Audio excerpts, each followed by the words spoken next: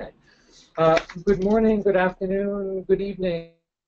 Welcome, everyone, to the first DOCO Practice Insights webinar that will focus on funding to financing. I am Peter Sereni, Communications and Knowledge Management Specialist at DOCO. And let me introduce our participants. I'm joined by Yannick Lemarec, Deputy Executive Director of UN Women, who will be speaking in his capacity as co-chair of the program working group. I'm also joined by Connie Wignaraja, Director of DOCO, and by Richard Bailey, Joint Funding Financing for Development Specialist, as well as a good group of other colleagues from DOCO and the MPTF, the Partnership Trust Fund Office. This webinar is being done in partnership with the UN System Staff College, which is online, and we will hear from them toward the end of the webinar. We have about 210 registered for this webinar today, so it looks like we have a great turnout, and we're looking forward to a lively conversation with you. Let me just tell you how the webinar will work. I will hand now to Connie, who will provide an overview of the Practice Insights webinar series. She will then hand to Yannick, who will introduce funding to financing and why it's important and how we do it. This will take about 30 minutes, and then we will open the floor to your questions as well as to a few audience polls. Please, at any time, put your questions in the question box. And I should also just remind everyone that this webinar is being recorded and will be shared via the Coordination Practice Network, as well as on the website of the UN System Staff College and UN DOCO.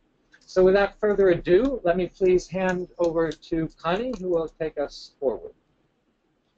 Thank you, Peter, and greetings, everyone. I want to provide a scan, if you wish, of this series that we will be running over the next few weeks. And thank you very much for joining us, as we feel this is such a critical point, a turning point in the way we think about how to use one of the UN's most valued capacities and convening points, which is around bringing a larger amount of resources to the table than that which flows directly through us. So if you look at a fact, which is that we are entrusted as a whole UN system with approximately $48 billion per year through a variety of sources and means, that's about 0.05% of the world's economy. So it is large in our world, but it is a drop in what's really required in order to help an ambitious agenda like the SDGs, and if all countries are to deliver on these goals. So what we have focused on is now to look at how best we can leverage these resources to really make the maximum possible impact by also drawing in a whole lot more. And for all of you, no matter where you're seated, I think this is a critical issue at this very juncture from a geopolitical point of view, not only for an economic and financial point of view, but also where the world is headed right now. And the use of these critical resources to get in much more is at the heart of the matter. So let's take a very quick map of where we're headed with you on this webinar series. Today we will provide I would say, a political economy, if you wish, look at this issue of strategic financing and the importance of moving from what has been a more inward funding approach to this. And on a fortnightly basis, we will get into a deep dive on very specific aspects of these issues. So session 2 will look at understanding and picking up financial flows that go in and out of countries. and that's public, private, national, and international financing. And how do we then tap into this much larger world that is a very fast-moving one? We will also in that session introduce a tool which is the Development Finance Assessment Tool. It's one amongst many, but it's one that has already been rolled out in over a dozen countries in both Asia and Africa, and we will hear from some of our colleagues who have used this and benefited from it. Then session 3 will take a closer look and a very hands-on look at the impact of the results, early results of those who actually have moved this idea of leverage. Where has it worked? Some global examples and some country-based examples of how some of these partnerships were established and what they resulted in. Then we have session 4 that'll do a specific look at different financing instruments. As you know, for too long, most of the UN has been very stuck on very particular tools, either assessed contributions or voluntary contributions, and a few have managed to kind of push the boundaries and in between, but really we've been very limited in the financial instruments that we engage in. So this is this session 4 will look at different entities, UN, who have tried their hand at other instruments and see if and what is needed to move in this direction, and also the advantage of moving with joint financing instruments at country. And the final session closes the loop and brings us then in this broader world how we optimize our own resource mobilization for the UN in order to deliver on all of this. And we will hear from some of the most successful joint resource mobilization strategies from different parts of the world, but also some global examples, and where we're seeing some of the innovations happening in this with some of our teams. So let me stop there and now hand over to Yannick, who has really been spearheading this effort and this shift. I would say it's a huge cultural and mind shift first, and he's been helping us do this for the whole UNDG. Yannick, over to you. Thank you very much, Kenny. Greeting colleagues throughout the world. At the onset, I would like to deeply thank the Staff College and UNDOCO for organizing this very timely series of webinars. And so, first, the key questions is, why should we bother about this idea of shifting from funding to financing? What's new that will require us to go through such a paradigm shift?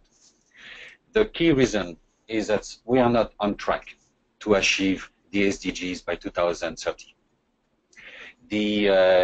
Based on current trends, we will certainly have to wait for the second half of the 22nd century before we achieve some of the SDGs targets. And so on a business as usual basis, we should certainly rename the 2030 Agenda for Sustainable Development the 2300 Agenda for Sustainable Development.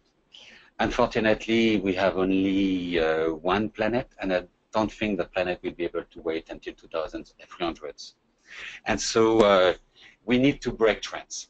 And we know with the experience of the Millennium Development Goals that it's possible to break trends. Trends are not a fatality. And one of the most powerful instruments that we have to break trends is finance. It's aligning finance with our specific goals. Finance basically is what decides what will be prioritized, what will be deprioritized, what will happen, what will not happen. And so one of the key objectives in order to break trends and achieve the 2030 development agenda should be to align finance with sustainable development. I'm not aware about a single country in the world that can pretend that finance is aligned with sustainable development. The specifics will vary from one country to another one, but in every single country we have a severe misalignment. And if you look at most developing countries, some of these severe misalignments include, for example, a dearth of money for long-term infrastructure. Most of the investment basically only go for projects of 2 to 3 years, and you simply do not have enough money for long-term infrastructure, be port infrastructure, road, or hospital. Because long-term investment are deemed as too risky. Another major misalignment is financing of small and medium enterprises. It's next to impossible for small and medium enterprises to be financed at long-term affordable rates in developing countries. The gap is more than $250 billion, and we know that SMEs are key in order to create decent jobs. Another major misalignment that we have is lack of financial inclusions. We have basically close to 2 billion people that are not properly included in financial systems. Another misalignment is lack of money for critical social investment, such as, for example, education. We have the largest cohort of youth in history.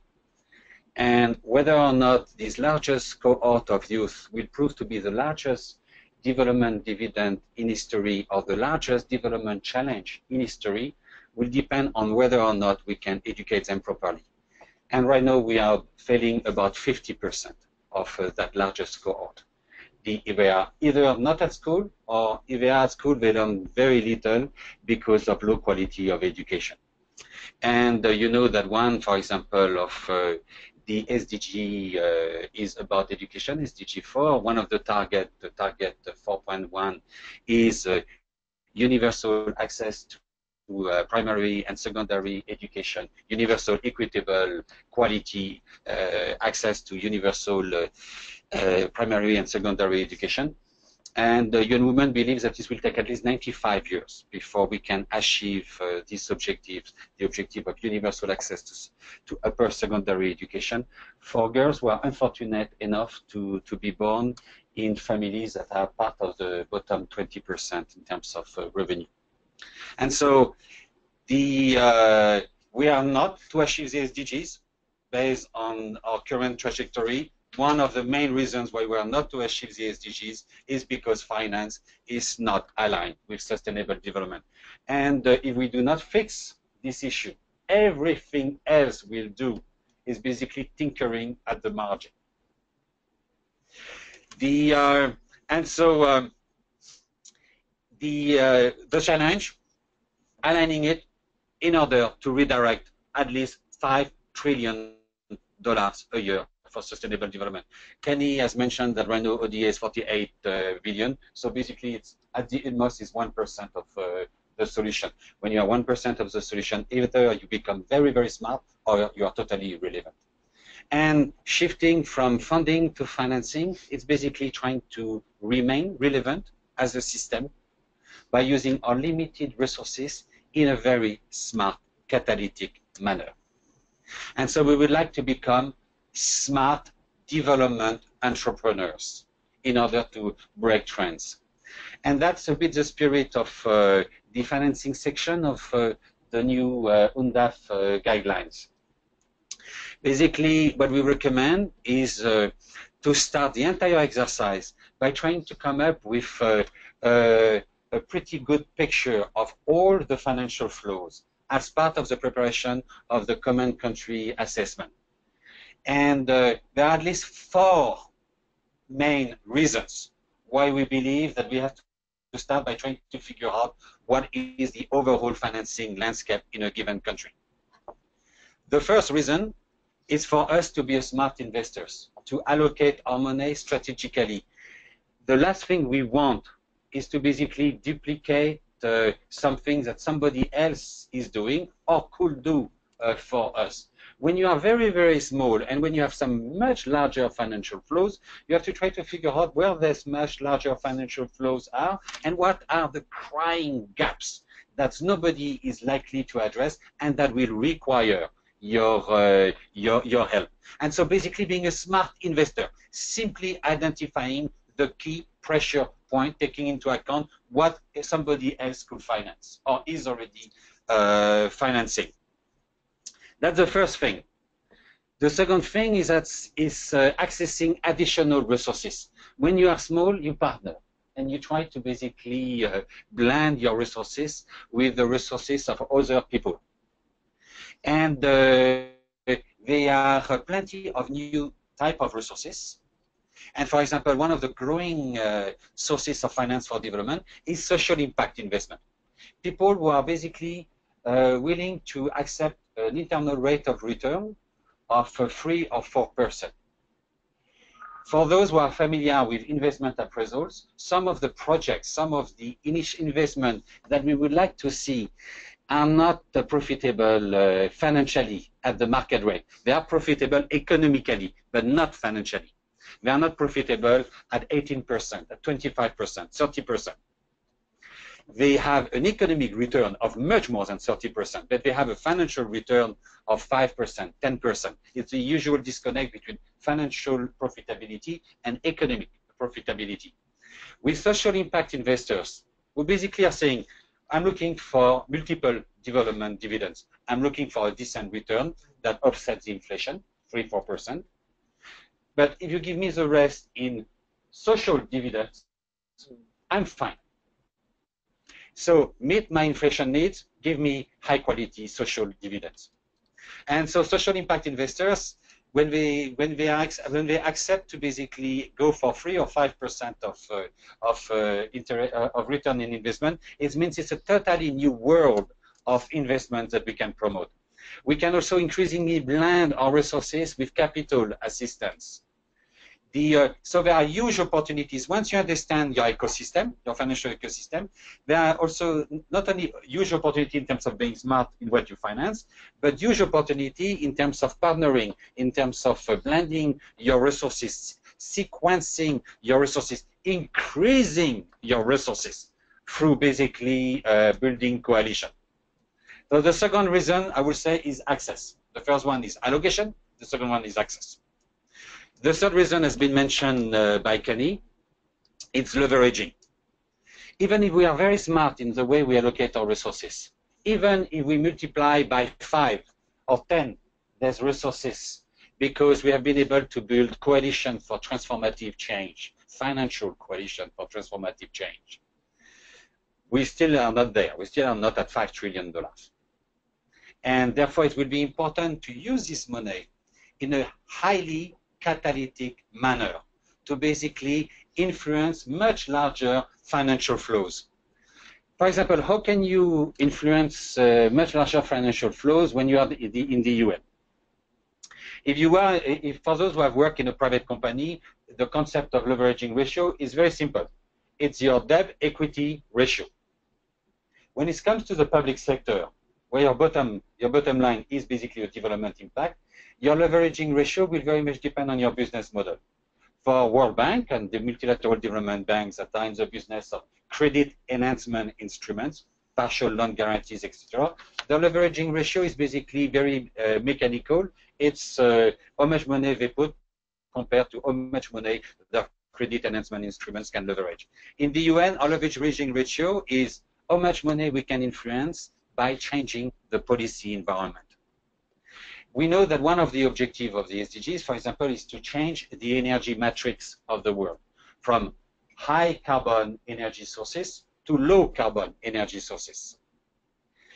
And we know that today low carbon energy sources, such as renewable energy technologies, are highly competitive if you put in place an enabling environment. And this enabling environment, what can it be? It can be, for example, phasing out fossil fuel subsidies, so that you have a fair competition field. It can be streamlining the licensing process, so that in my country, for example, you had to have the authorization of 27 agencies to sit your wind farm. this was not the result of bureaucratic incompetence. It was the result of vested interest groups. And so one of the major policy change was to move from 27 agencies having to grant a license to only one. And it was the beginning of a dramatic increase in investment. It can be also local supply of skills, making sure that you do not have to fly somebody from the other part of the world. And so basically, the UN mostly operates, when it comes to leveraging, through transforming markets, through transforming the set of incentives that affect the risk-reward profile of investment. The UN has a track record of being able to use $1 to leverage $10,000. And the only problem is that the UN does not know it. And that's one of the things we will try, one of the knowledge gaps we would like to address. It's simply for the UN to know what the UN is doing and has been doing and should continue to do. So the third one is leveraging. Leveraging with what the UN is about when it comes to leveraging, policy leveraging. And the fourth one is basically what I would call incentives. Money is not neutral. Money is either a unifier or a divider. If you do not speak about money, you are very likely that it will be a divider. And right now, most of the financing instruments of the UN basically provide incentives for us to backstab each other in the back at the first opportunity. And you know, a big part of the incentives that gets you promoted is whether or not you can mobilize additional resources for your agency. Doesn't matter if it's at the expense of the entire system. Doesn't matter if I cost $10 to the United Nations Development System as long as I bring $1 to my agency. And that should not be acceptable. And the only way to make sure that we address this issue is through creating a minimum understanding within the UN system about what are the opportunities, what are the key priorities, what are the instruments, what are the partnership options, what are the instruments we could use, what are the incentives for cooperation or lack of cooperation embedded in instruments, and how do we align finance to delivering as one? How do we use money as a unifier? And so in a sense, that's 4 of the key objectives. We are not the only one, but I stop here because I see that I've almost used half of my time. But basically, when people tell me, is it really a priority? I would say, no. As long as you do not care about achieving the 2030 development agenda, as long as you do not care about being relevant, as long as you do not care about being a smart investors, as long as you do not care about about delivering as one. If you do not care about any of these issues, it's not a priority. If you do care about basically remaining relevant, and you should at least for plenty of personal reasons, this has to become a major priority. And so normally, whenever I make this kind of presentation, but that it's seldom that somebody says, oh, actually, I don't care about the 2030 agenda. I don't care about remaining irrelevant. I don't care about not backstabbing my colleagues. What I often hear is that, how can we do it? We cannot already get funded at scale. We have already too much work, and now you are bringing us an additional task. You are telling us that we have to look at the overall pictures. What kind of support are you to give us? What kind of help? Do we have the capacity to do it? And it's a very, very valid point. And that has been, I would say that when we were working on the new UNDAF guidance, we spent very, very little time on the why we should do it. There was a total agreement among all the members of the working group. The bulk of the discussion was on the how. How can we do it? And how much of it should be compulsory? How much of it should remain optional? How long will it take us to come up to speed? And so what we decided with the UNDAP was first not to make it mandatory, to explain what success should look 5 years down the line, 12, 10 years down the line, 15 years down the line. And our hope is that we will have a number of Pathfinder UN country teams that will start immediately because they have the capacity. They will establish a knowledge base that others will be able to adopt at a later stage, etc. And we really hope that by 2025, I would say everybody will be up to speed. And so what we are in the UNDAP guidance, we are basically saying that's what's normally shifting from funding to financing should be about. That's the minimal element you should have, and try to move in that direction at your own speed. One of the key things is basically trying to understand the overall financial picture. We do not start from scratch, and we do not have to start from scratch. For example, the OECD is working on a new concept of TOS, Total Official Support for Sustainable Development. So maybe we can leverage the work we have been doing. World Bank, Multilateral Development Bank often work on it. UNDP has been working recently on the development finance assessment as part of the process of helping countries to develop the national financing plan, integrated national financing plan. So I will expect that in the future, when we start working on it with the CCA, we will already have some information. And so rather than having to spend countless hours about collecting the information, a lot will have to do with basically analyzing this information. On our side, what we are committing to is to basically try to codify the experience and make it available to everybody. For a start with the UNDAP guidance, there is this webinar series, and there is also a companion manual on the shifting from funding to financing. Maybe I stop here. Thank you very much, Yannick, and thank you, Connie, for this very illuminating introduction into funding to financing. Actually, I'm going to hand the floor to Richard, who will lead our question and answer segment of this webinar. And then meanwhile, I will also be putting a few polls to all of you online, asking you 3 questions. So without further ado, let me hand the floor for our question and answer session to Richard. Please, Richard. Thanks, Peter. Thanks, Yannick and Connie as well. Colleagues, thanks so much for sending in your questions.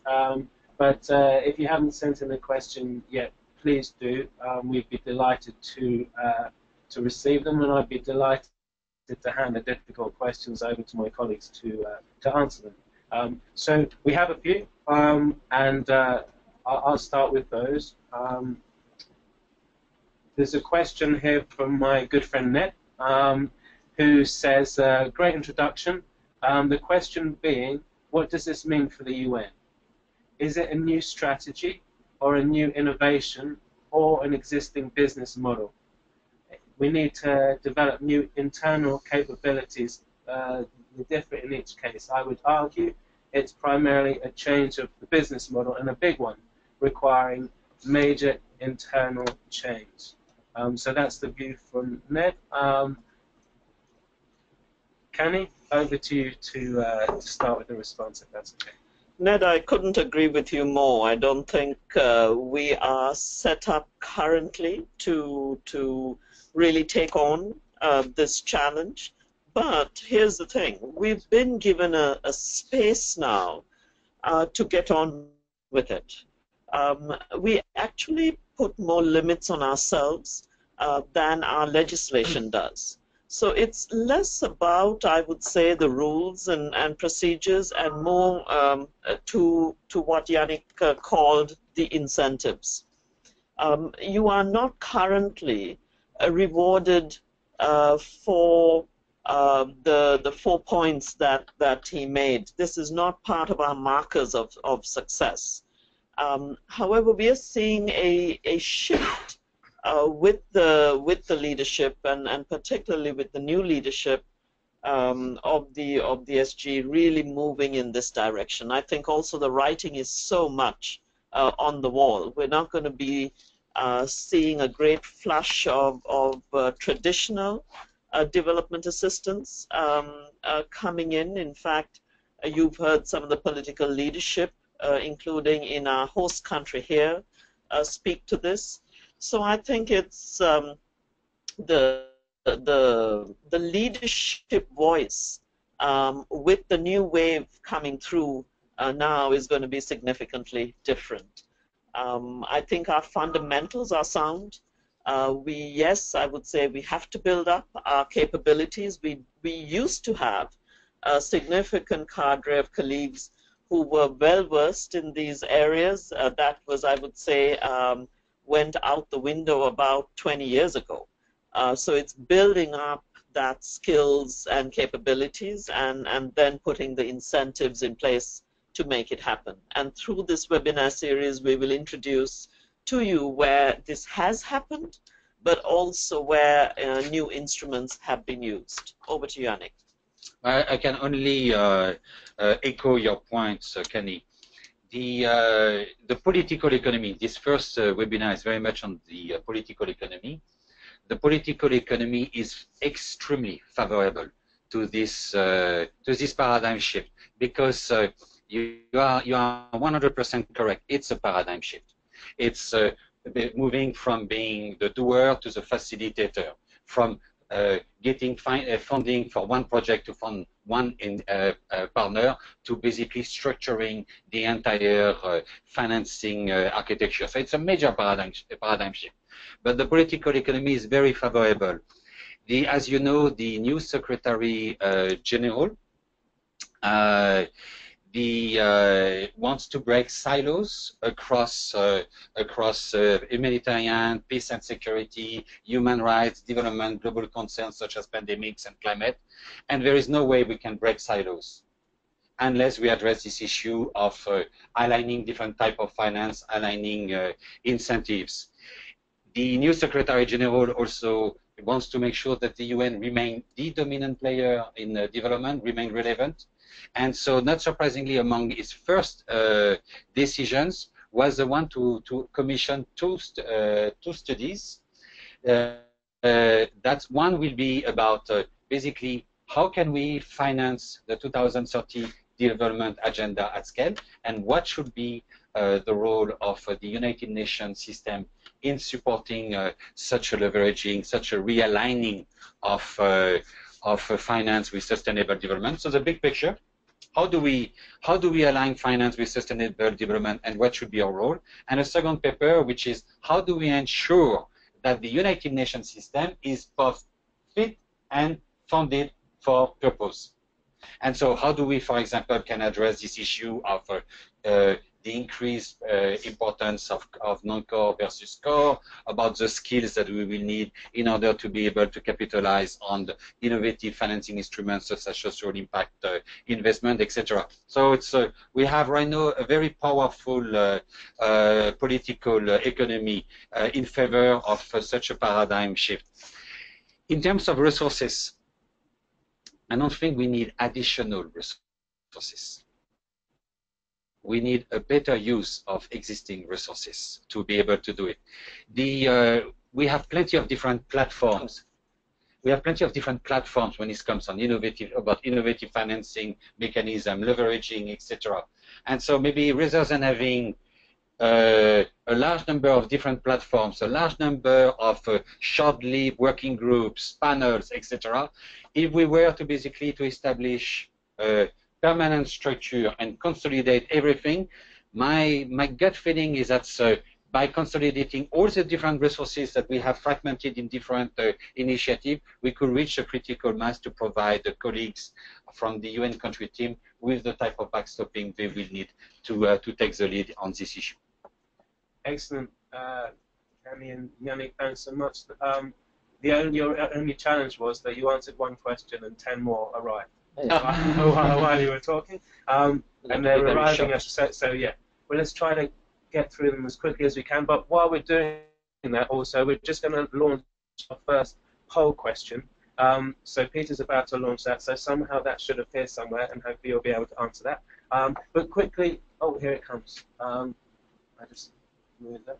So quickly onto the questions, and thanks so much for them.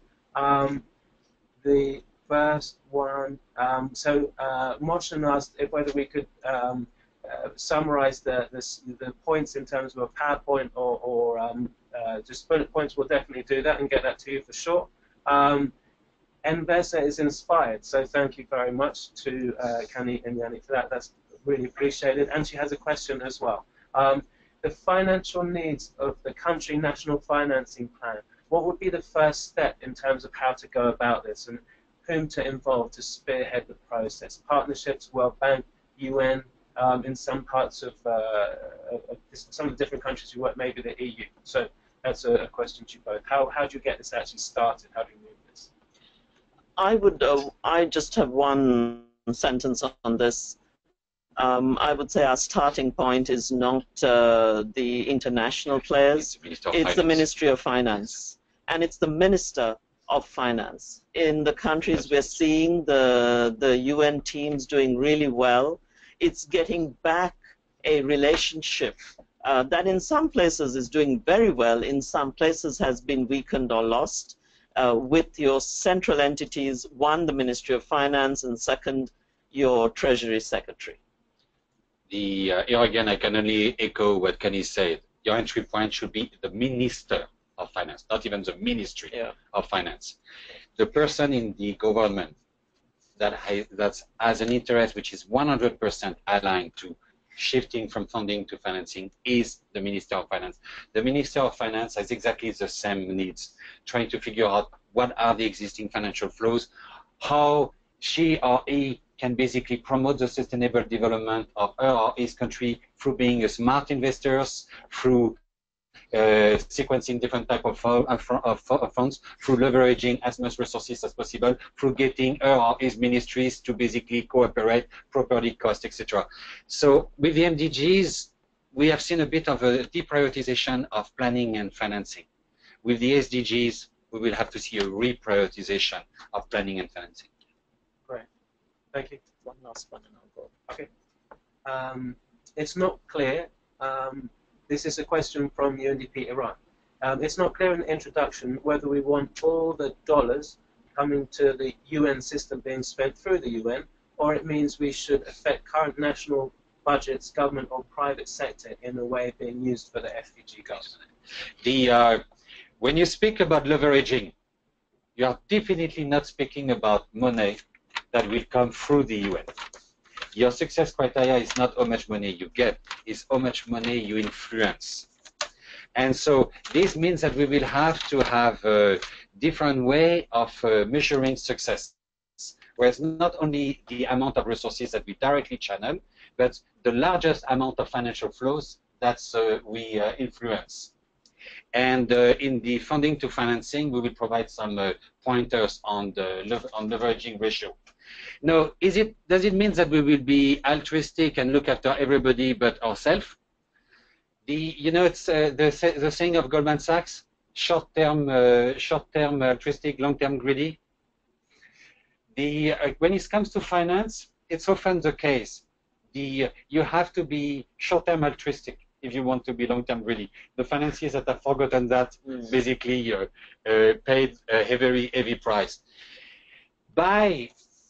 By basically being a smart investor, by creating coalition for change, by leveraging much larger financial flow, we will increase our value proposition, and therefore, ultimately, we should be able to significantly increase the amount of money that will be channeled through our books. So by focusing on the overall financial flows, we will also increase our financial flow. Great. Okay. Next question from Pakistan, Sawat. Hi. It will be slightly easier for infrastructure projects to show the return on investment to the private sector. But will the private sector have any appetite for the softer work that we do? How can we pitch it? But first, there are areas. The private sector, when you speak about trillion, you speak about capital markets, and therefore you speak about the private sector. You do not want to. The reason why you want to basically structure different financial flows is because first, the private sector is not a monolith. And so you want to work with some type of private sector in some areas, some type of private sectors in other areas, and in other areas, public money should be your first call of duty. For example, one of the advantages of making sure that public money does not finance infrastructures that can be financed by the private sector is to ensure that maybe you can keep your public money for education. We know that the idea of basically charging fees for education is a major barrier for the poor. And so when you think in terms of structuring finance, you try to figure out, okay, what can be financed by the private sector with positive incentives? So, for example, I move out of this infrastructure because there the private sector can do it, and therefore I can save this money so that I can reduce the financial barriers to education for the poorest. So it's the private sector is not a monolith. You have to understand what are the different type of private sectors, and the private sectors has to be embedded within a broader integrated national financing strategy for the SDGs. Right. Yannick, thanks. Henriette's just stepped up as well, who's the Deputy Director of the Multi-Partner Trust Fund Office and also the Chair of the Joint Funding Task Team, which is an interagency group which does a lot of good work trying to move these different types of issues forward.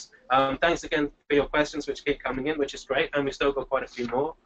So I will move on to a question from Gonzalo now, so to Yannick and Henriette.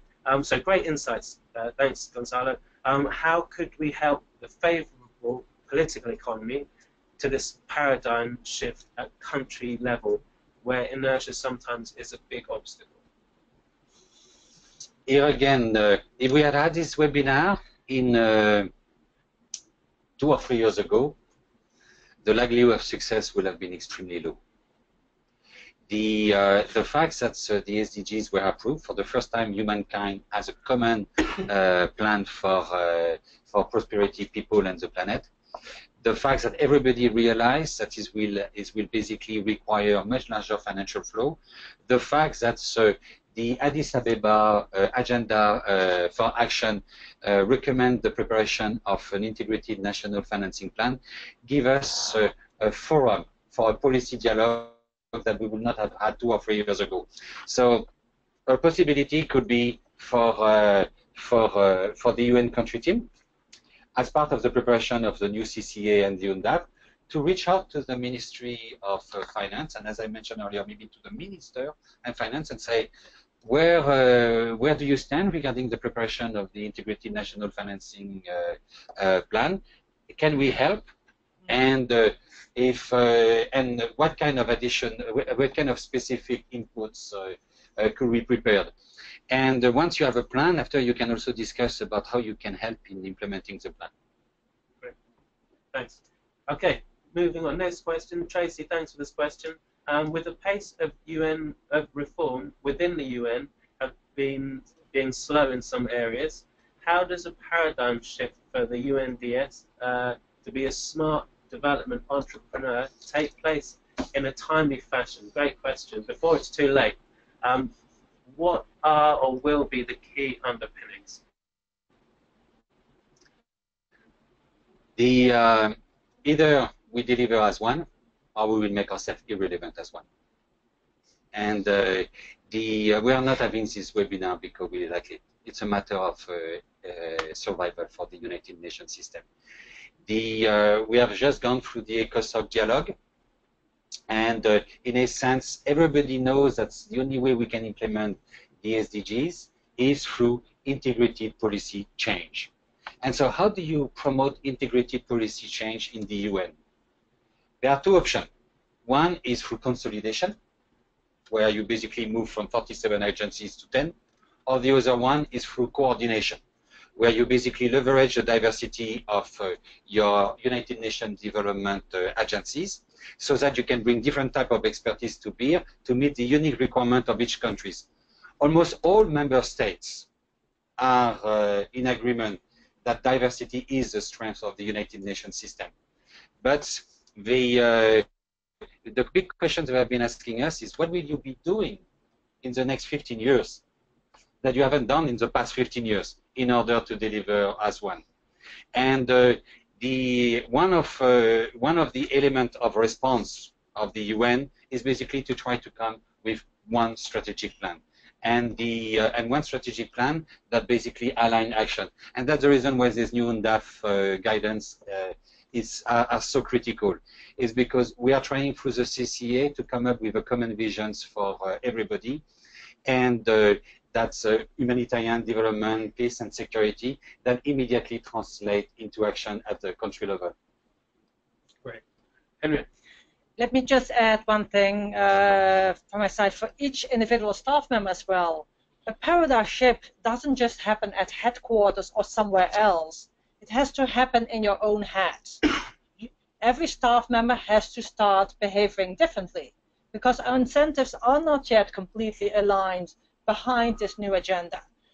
So it's for us also to say, can we speak up when we see opportunities to bring a UN country team together, for instance, to talk with the Ministry of Finance, or do we each of our agencies go individually and go back into that old paradigm shift? So if we want to change, it's also asking these questions, each of us, where we are we ready to change ourselves today, next month, in the coming years?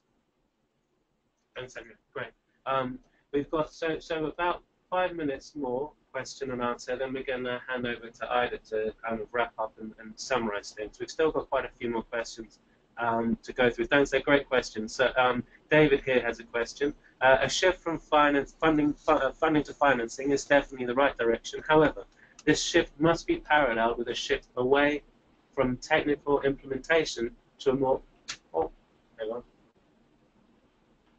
That was sorry, David. Your questions just disappeared. So it was a good question. Just give us a second and we'll find it again. Sorry. Bear with us. And it's nearly there. Okay, great. David, apologies. So a shift from funding to financing is definitely the right direction. However, this shift must be paralleled with a shift away from primarily technical implementation to a more balanced set of skills, particularly in policy and advisory support. How do we help the smaller agencies to manage this shift, given their significant support on project income to be resident in a country? Maybe you are UN Women well placed. The first, you don't have a dichotomy between policy and projects. Projects basically it's a management vehicle to achieve something, and so my recommendation would be that small agencies should shift from having technical projects toward policy-driven projects. You are still to projectize your inputs, your need in a project. But the objective of your projects will be policy change. It will not be, for example, developing the skill of one ministry to implement a geographic information system. So it's my response would be that increasingly the United Nations system will move toward policy-driven projects. Right. Thank you. I think we've got time for a couple more questions. This is from Vijay. What is the panel view on this trend of social impact funds? How do you foresee us showing profits and returns to get investors interested in these funds? For me, social impact investment fund is certainly one of the most promising developments that we have seen over the past decades. As I mentioned earlier, there are a lot of extremely worthwhile projects from a societal viewpoint that do not have enough of a financial return to basically mobilize private resources. In a number of developing countries, the cost of money is between 15 to 30%. And so, for example, any kind of project such as investing in a dryer in order to reduce post-harvest losses in agriculture and strengthen food security, increase the internal rate of increase the revenues of farmers, they don't make it with a cost of money of 15 to 30%. despite that from a societal viewpoint, they are critical projects. Now, the social impact investors, in a sense, because they are saying that they want to have different return on investment, part of the return financial, part in terms of social development dividends, there's projects that are very interesting from a societal viewpoint that could not make it on the market rates, suddenly it becomes possible. So if you can get the money at a 5 or 10% interest rate, a project which is extremely worthwhile, but that would not have been financed by a bank, get financed. And so a lot of these wonderful initiatives that were either to be financed through grant money, scarce grant money, or not being financed at all, now can be financed by social impact investors. And it's one of these examples where a lot of our traditional projects can now be shifted to social impact investors, and it's enabled us to prioritize our grant resources toward, for example, policy change. We have also, one of the problems we have in finance is the concept of broken ladder, where we have a little bit of money at this stage, we have potentially a lot of other money at a later stage, but nothing in the middle. And so now we can also start thinking in terms of activities where we use grant money for the proof of concept. We use social impact investment to scale it up to the stage where it's become commercially viable, and at that stage we use normal commercial finance. So it's a new tool in our toolbox, and it's a tool that could basically transform the entire way we do our financial engineering. Right now, the UN is not geared to use that tool, and we have to make sure that we gear up to this objective very quickly. Great, thank you. Well, I think we'll take the last question, then we're going to hand over to Ida from the Staff College. There are a few other questions, and we'll commit and we'll answer these questions offline, and we'll circulate them as part of the feedback that we give. But the last question, I think, from Milos in Montenegro is a good kind of summary question. He asks, what does funding to finance actually mean at its core? At this core, it means being smart in order to remain relevant. Excellent. Okay. Thank you, Yannick. Thank you, Henriette. So, Peter, we can shift across, because Ida over in Bonn.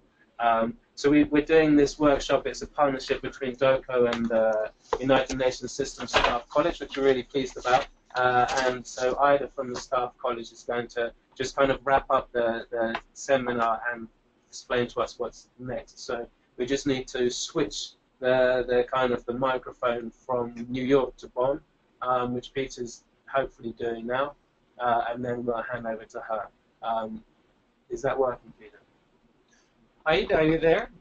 Yes, I am. Can you hear me? Yes, very well. Very well. Cool.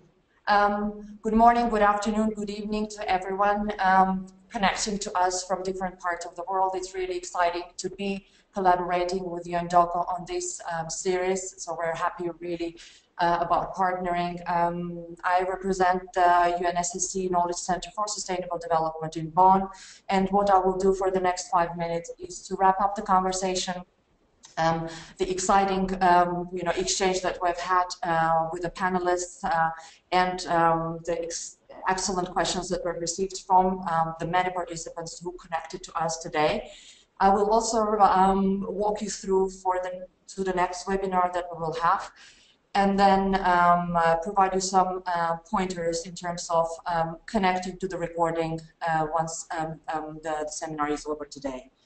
So what we have heard today with Connie bringing us on board on why we started to think about the funding to financing, how it is a critical turning point at this point in time with the ambitious agenda, with the financial landscape shift, and the costing that is required for achieving Agenda 2030, which is calculated not in billions but in trillions for now.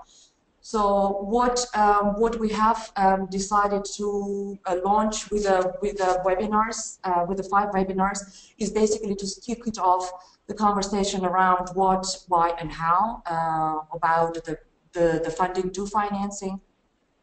Today's webinar was sort of a teaser and a generic overview of what it is and why is it important.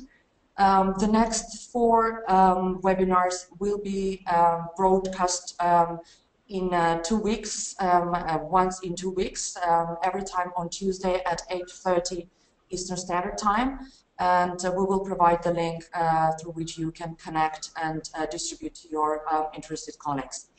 So just quickly, the second webinar will be concentrating around understanding the financial flows in a country.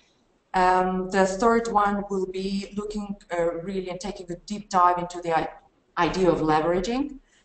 And the fourth one would be talking about the variety of UN financing instruments and tools that are available, the benefits of the UN instruments and pooled funding. And the fifth and final webinar will be actually talking about the resource mobilization for the UN. Then we had an intervention from Yannick, who actually got us really, really deep into why is it important to talk about this paradigm shift, which is not necessarily something that is happening at the HQ, but rather than is to be happening in the heads and at the country level, at the regional level. So this is something that is a paramount prerequisite for achieving Agenda 2030. He has walked us through some of the critical areas where we are risking not achieving the SDGs, and we need a SAP to break the trends to be on track. We also should recognize that the importance of actually shifting to finance lies in the way we have been operating so far. The business as usual of transferring money from a financial contributor to a recipient is not anymore relevant and is not helping indeed achieving the Agenda 2030. What needs to happen is basically understanding the financial flows, understanding it on the country level, seeing UN amongst the different layers, putting a lot of emphasis on the political economy that is the canvas of where the shift should happen, talking to the people, to the entities that are in the decision-making drive as the ministers of finance, to make sure that we as the UN play a catalytic role in the implementation of the Agenda 2030, whereas we are actually leveraging the limited resources that we have to make the best impact we can and structure the different sources of public, private, and innovative financing. He also reminded us that there are actually 4 main reasons to do that. First would be to be a smart investor. The second is about the accessing additional resources, and that means blending, sequencing, partnering, and increasing our own resources, leveraging, which is not necessarily leveraging the money, but rather than influencing the money. And he brought us the example of shifting to low carbon energy resources and what it takes. It's a lot about the policy leveraging and about enabling the environment, which is actually one of the key roles that UN plays. And we should capitalize on that. And the fourth reason is basically creating incentives and playing that, because money can be either a unifier or a divider, and what we really want to do is the money to play the unifier role, and that will increase us as the UN delivering as one and using the right options and partnerships to make the shift. We had a couple of interesting questions from the field, from different agencies and representations. One key point that came out of that conversation is now with the new Secretary General, we see political will and leadership voice that goes in the direction of making the shift a reality. There are 2 studies that have been commissioned by the Secretary General that will help us understand how can the financing play the role that it needs to play to achieve the Agenda 2030? What is the role of the UN development system, and how we as UN can work to be fit for purpose? What came also out of the exchange is that our starting point, and I repeat here at this point, that should be the national authorities that play the role in making the resources available, partnering, and that would be the ministries of finance and a number of national players and not the international players. So for us as the UN, that should be the starting point.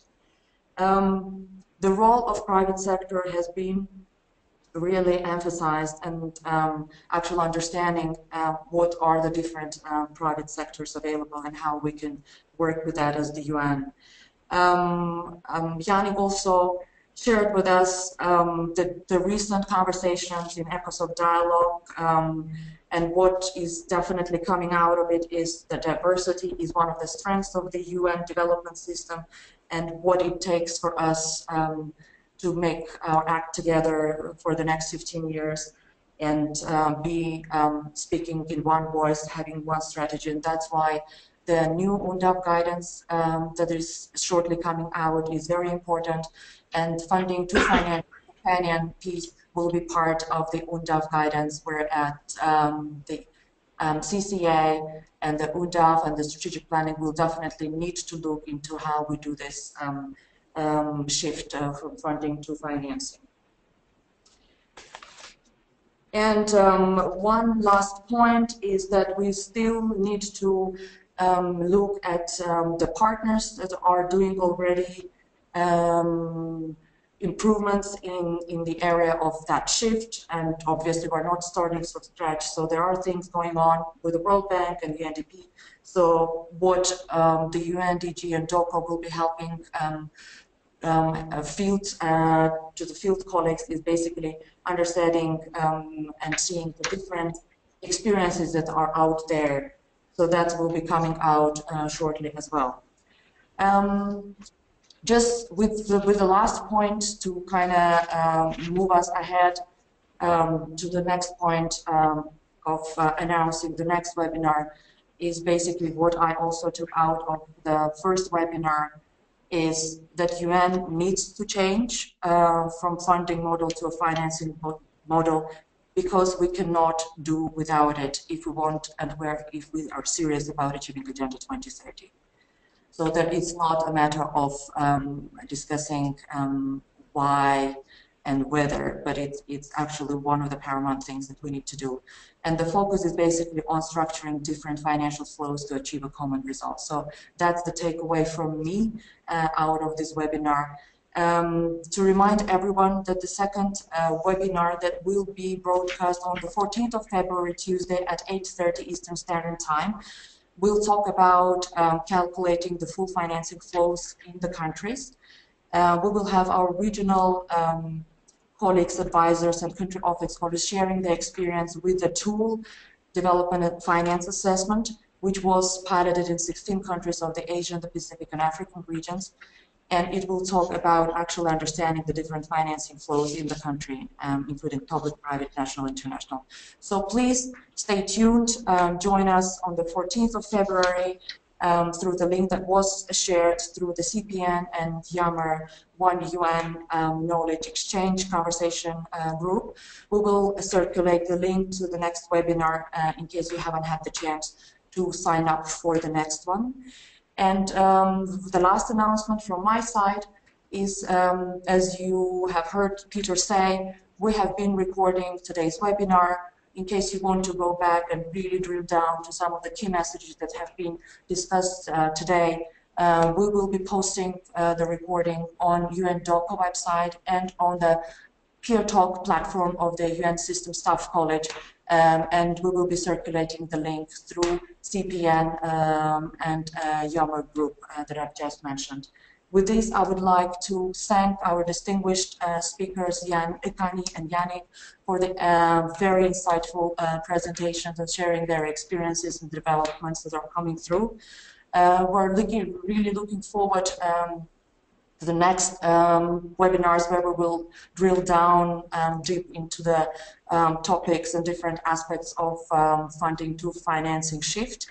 I also would like to announce that with the message we will also share the answer to some of the questions that we couldn't answer today, and we apologize for that. But on that, I would like to thank everyone for joining us at different time zones. We really appreciate your time and hope that this series of webinars will be indeed very useful to your duty stations and to the work ahead of us on this important path of achieving Sustainable Development Agenda 2030. Thank you very much. I wish everyone a beautiful day. Over.